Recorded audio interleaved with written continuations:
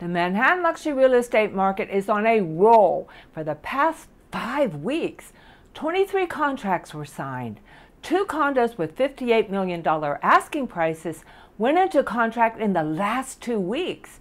They were the most expensive deals of the year so far. Condos outsold co-ops 12 to 8.